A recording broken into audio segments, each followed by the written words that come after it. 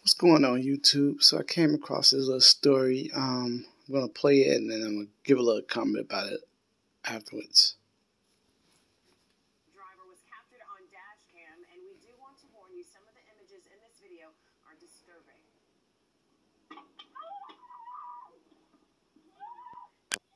You can hear the gunshots. The video shows Also, fair use. was hit by bullets in the Lawndale neighborhood, and if you watch the right side of your screen, as the gunman opens fire, hitting the car, the driver keeps calling for help. He's trying to use an emergency feature in the Lyft app, but help never came.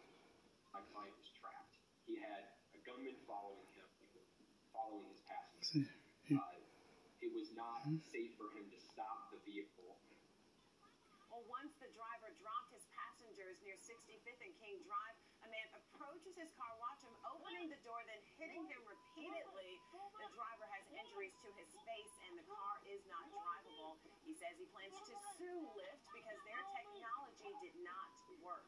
Well, Lyft sent us this statement, quote, "Safety is fundamental to Lyft, and the incident is Bullshit. deeply concerning. We have been in touch with the driver to offer our support and stand ready to assist law enforcement with their investigation."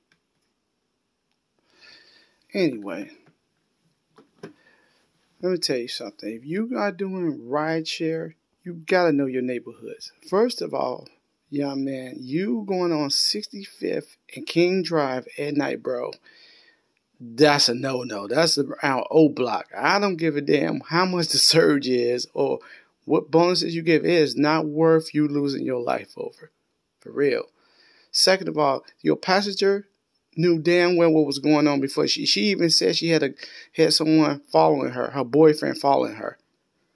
And this is again, it goes to these young kids today. They think everything is a joke. All right?